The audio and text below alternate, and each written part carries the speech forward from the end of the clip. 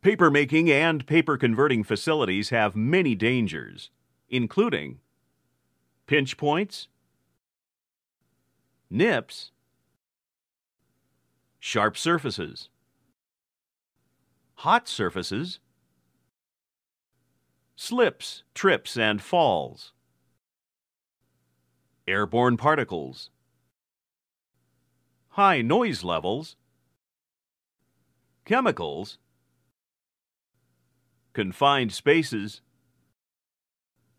water and air hoses, and fires.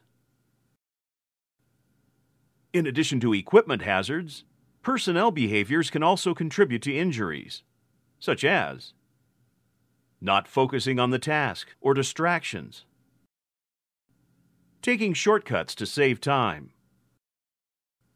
and complacency due to routine.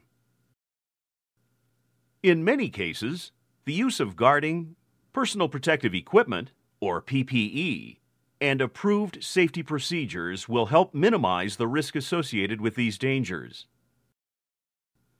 The following pages will detail these common hazards and situations in a paper-making or paper-converting facility.